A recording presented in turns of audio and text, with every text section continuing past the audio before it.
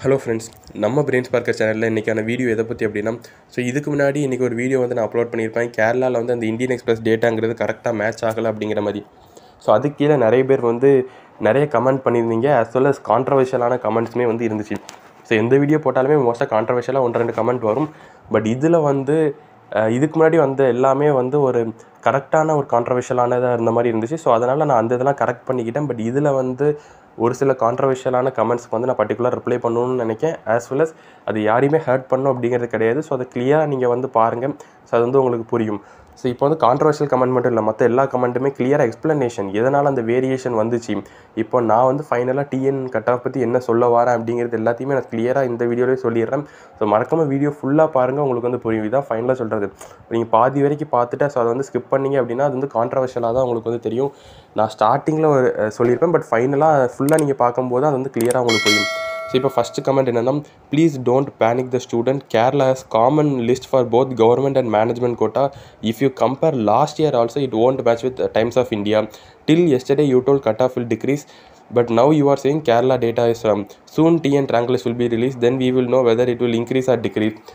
இப்போ வந்து ஃபஸ்ட்டு என்ன சொல்லணும்னா, இந்த கமெண்ட்டுக்கு நான் எக்ஸ்பிளைன் பண்ணிடுறேன். டில் yesterday you told cut off will decrease அப்படின்னு சொன்னீங்களே, இது வந்து நான் ஆல்ரெடி சொல்லியிருப்பேன். எல்லாமே ப்ரெடிக்ஷன் வந்து எப்பவுமே ஒரு ப்ரெடிக்ஷனாக தான் இருக்கும், 100% கரெக்டாக இருக்காது.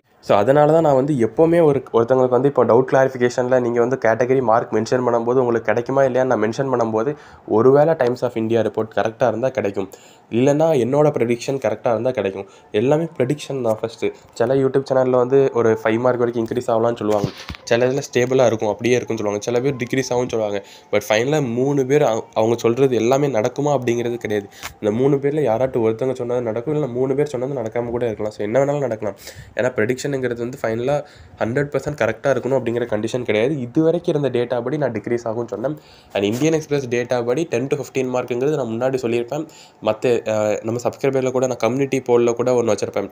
இந்தியன் எக்ஸ்பிரஸ் டேட்டா பற்றி இதுக்கடுத்து பேசணுமா இல்லை வேண்டாமா அப்படின்னு. மோஸ்ட்டாக வந்து எல்லாருமே இதுக்கடுத்து அதை பற்றி பேசாதீங்கன்னு சொன்னதுலேருந்து நான் இந்தியன் எக்ஸ்பிரஸ் டேட்டா பற்றி பேசியிருக்க மாட்டேன்.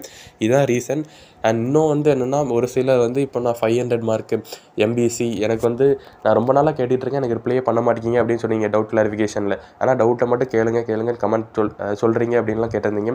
அதுக்கான ஆன்சர் வந்து என்னென்னா, இப்போ நான் வந்து கிளியராக அந்த வீடியோ பார்த்து இதுக்கு தான் நான் சொல்கிறேன், அந்த வீடியோ கிளியராக பாருங்கள். அதில் நான் என்ன மென்ஷன் பண்ணியிருப்பேன் அப்படின்னா, கட் ஆஃப் ரிலேட்டடான டவுட்டை இப்போ கேட்காதீங்க.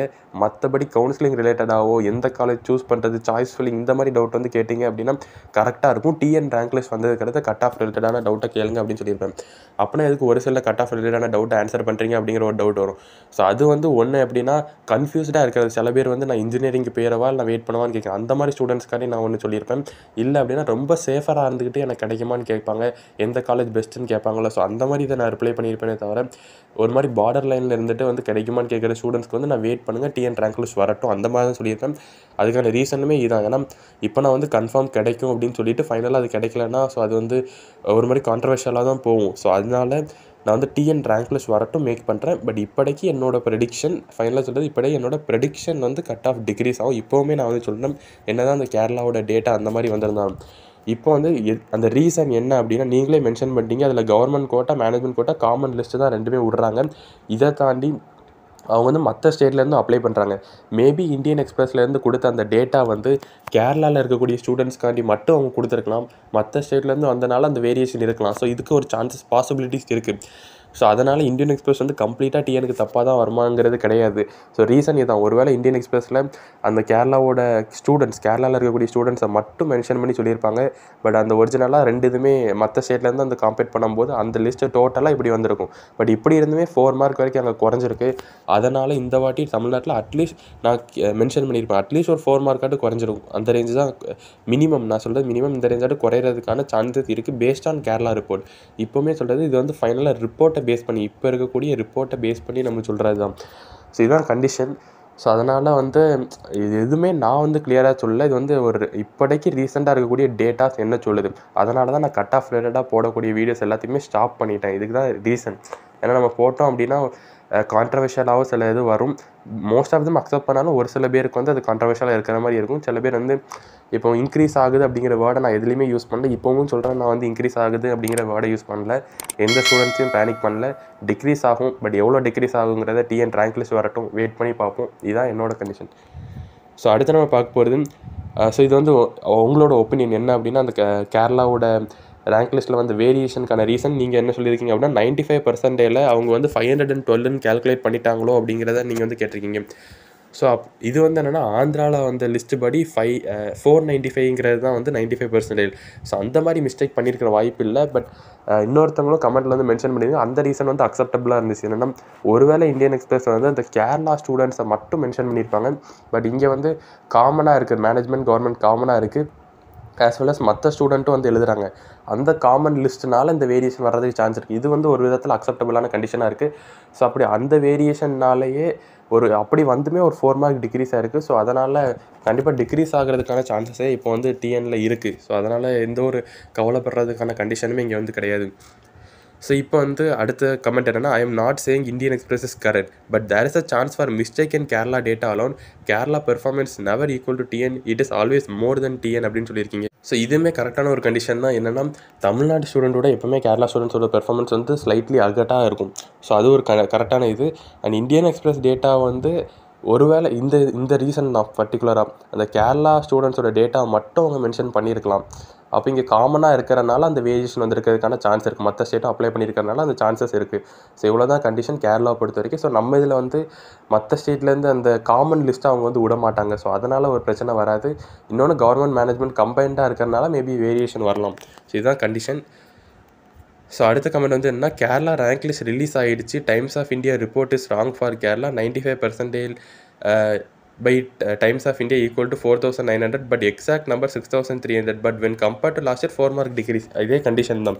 இந்தியன் எக்ஸ்பிரஸ் படி 95% வந்து டைம்ஸ் ஆஃப் இந்தியன் எக்ஸ்பிரஸ் என்ன கொடுத்துருந்தாங்க, 4,900ன்னு கொடுத்துருந்தாங்க. பட் இப்போ வந்து அது 6,300 இருந்திருக்கு. இவ்வளோ வேரியேஷன் இருந்தாலுமே 4 மார்க் குறைஞ்சிருக்கு அப்படின்னு சொல்லியிருக்கீங்க. இவ்வளோ தான் கண்டிஷன். இவ்வளோ வேரியேஷன் வந்து இருந்தாலுமே ஃபைனலாக பார்க்க வேண்டியது அந்த 4 மார்க் டிக்ரீஸ் இருக்குது.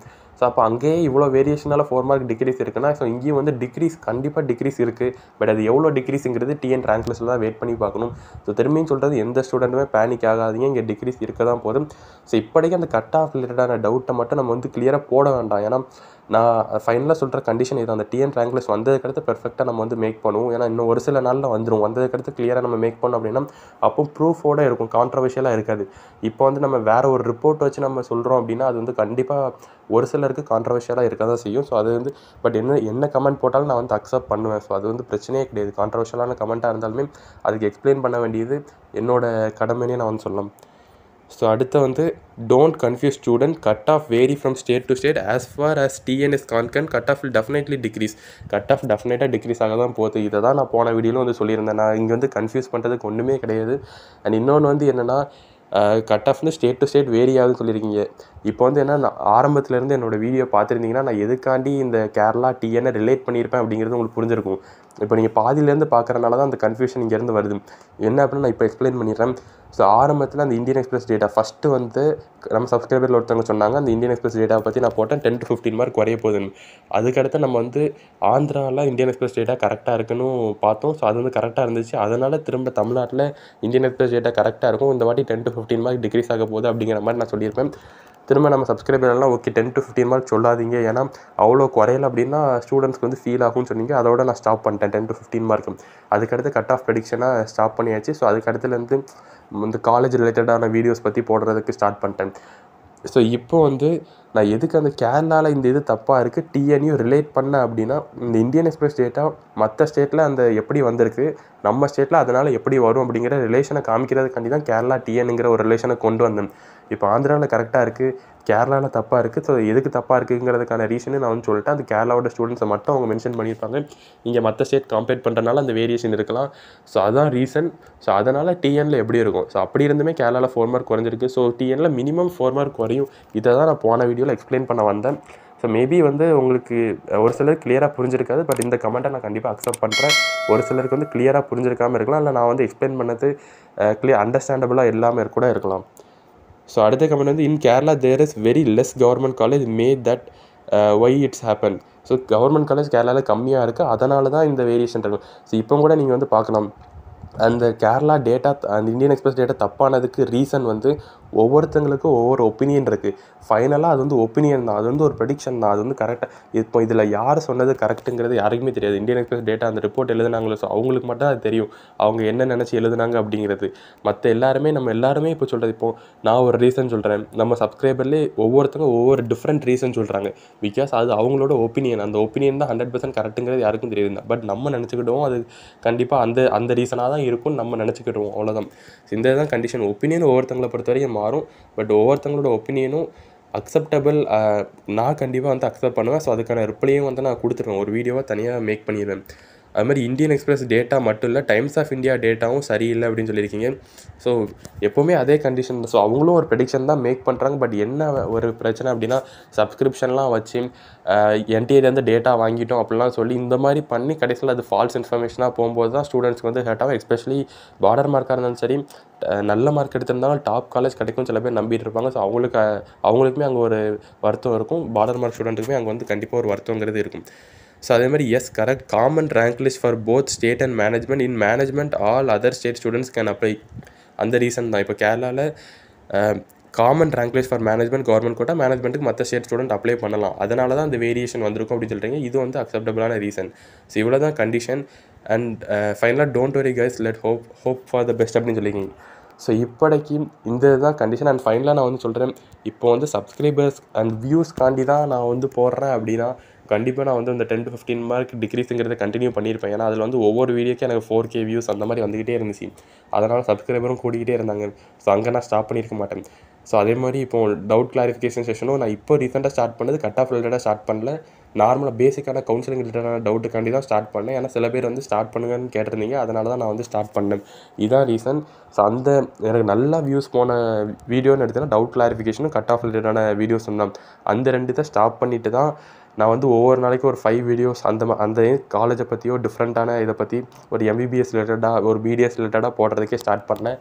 ஸோ அது ஃபைனலாக நான் சொல்ல வர்றது என்ன, வியூஸ்காண்டி சப்ஸ்கிரைபர்காண்டி பண்ணல, உங்களோட ஒப்பீனியன் என்ன அப்படிங்கிறது வந்து நான் தெரிஞ்சுக்கணும்.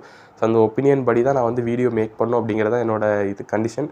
ஸோ அதனால் இப்போதைக்கு ஒரு சில ஒப்பீனியன் ஓகே, நீங்கள் வந்து கட் ஆஃப் பற்றி இந்த இதுதான் உங்களோட ஒப்பீனியன் அப்படிங்கிறத தெரிஞ்சுக்கிட்டேன். ஸோ அதை நான் சேஞ்ச் பண்ணிட்டேன்.